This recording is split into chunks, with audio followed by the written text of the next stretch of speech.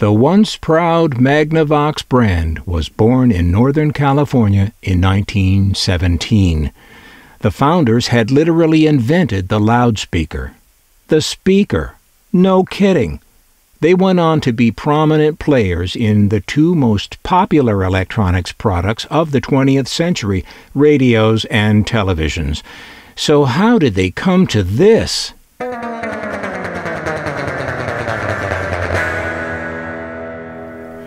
Magnavox made radios, televisions, phonographs, and stereos. Their products and their brand were highly regarded and widely respected, as is generally the consequence of a company founded by inventors and engineers who desired first to make good things and secondarily to make money doing it. With brand-new transistor technology emerging in the mid-1950s, Magnavox issued its first transistor radio, the AM2, in 1956.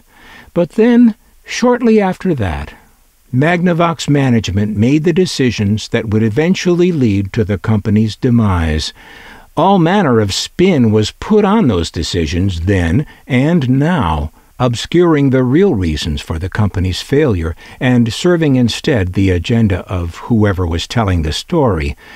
But their products do not lie, and their transistor radio line tells the story more honestly than anything else. Have a look at these. These are a couple of Magnavox transistor radios from the early 1960s, made just 5 years after their first transistor radio. What happened? If you're not a collector of these things, you might not see any big deal here. These radios don't look so bad, and they're smaller than that first one, and so would fit in a pocket. That's progress. But beneath the surface of this apparent progress, there was a transformation at Magnavox in these years that proved ultimately fatal. The once proud firm was probably quite proud still of these early 60s models, and that would be the problem. Proud that in these few years they had shipped the American jobs that built their radios overseas to the Far East so they could undercut their American competitors. Proud that they could outsource their research and development budget too by just letting the foreign suppliers absorb the costs and risks. Proud that they had taken the low road and stripped away any interesting design from these products that might have cost a penny or two per unit.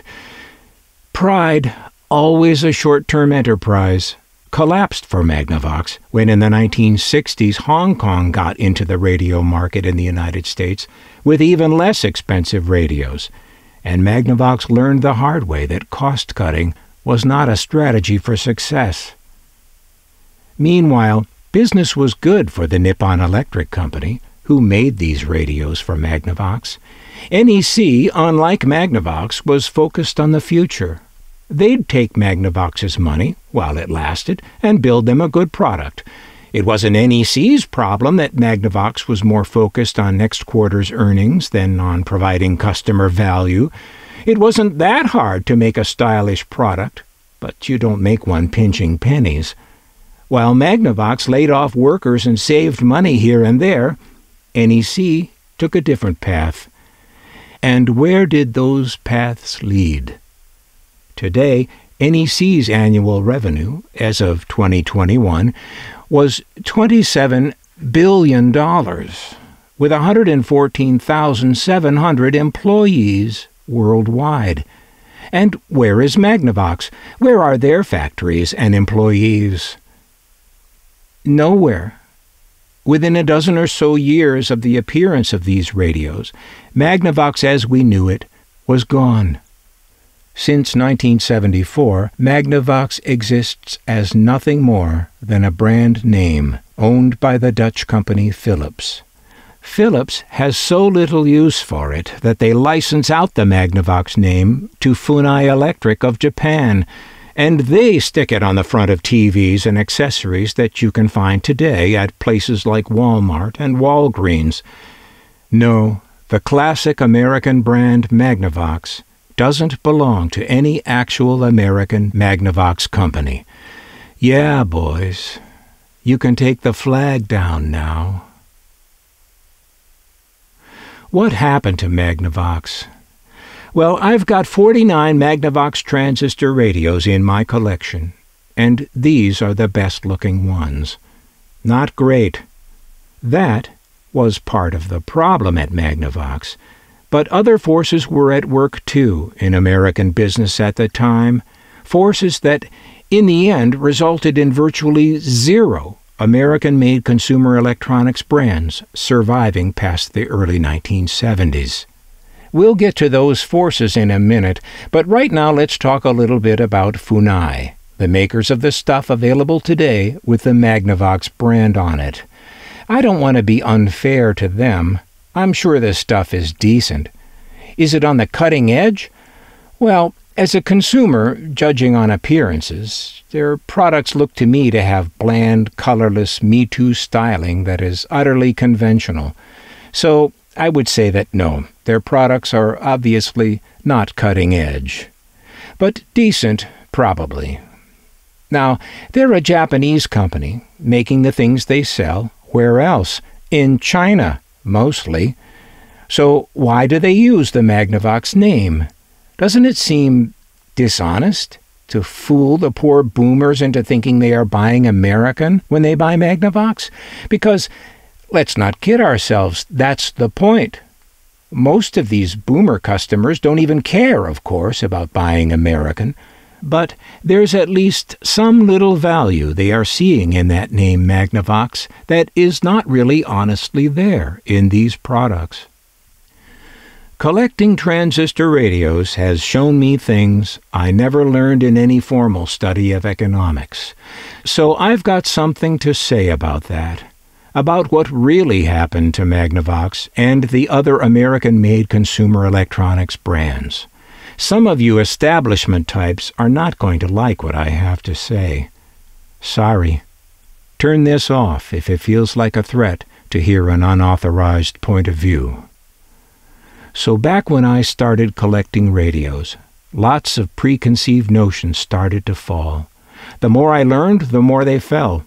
We'd been taught in 1950s America that Japanese products were cheaply made junk. And since I was only a small child then, I naturally absorbed the traditional so-called wisdom. Well, the first lesson in collecting these little radios is that that was simply not so. The Japanese radios are, these 50 and 60 years later, at least as likely to look good and to still work as their American counterparts, or for that matter, their Italian, English, and German counterparts. And the Japanese radios were pretty. No one put more into the design and styling of these little things than the Japanese makers.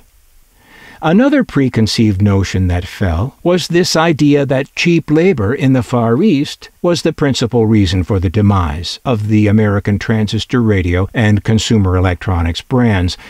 But how could that be, when these brands were some of the first to outsource production to take advantage of this cheaper labor? They closed their American factories, told their American workers to take a hike, and still blew it. No, the more I got into this, the more it became obvious that the American brands did this to themselves, in a few particular ways. Cost-cutting was one way. Cutting costs like research and development, design, and product quality is not a strategy that will end well. Complacency was another way.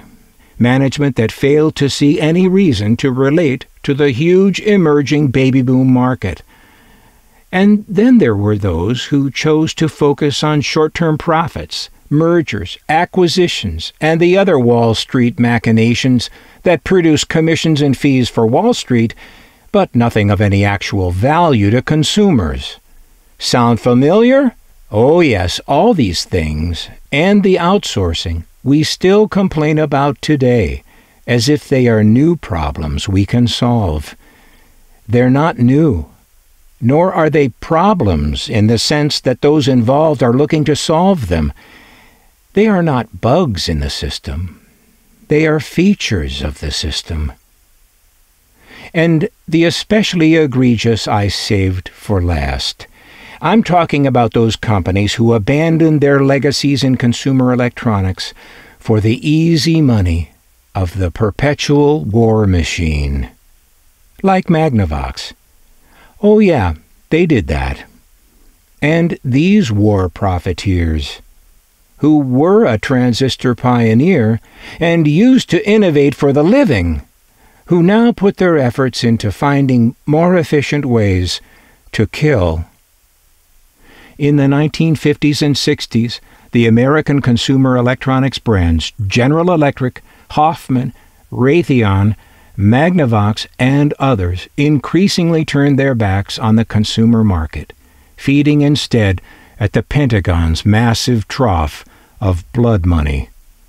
As this was going on, the Japanese, prevented by law from spending much of anything on the military as a result of World War II, simply saw the languishing American consumer electronics industry and took it.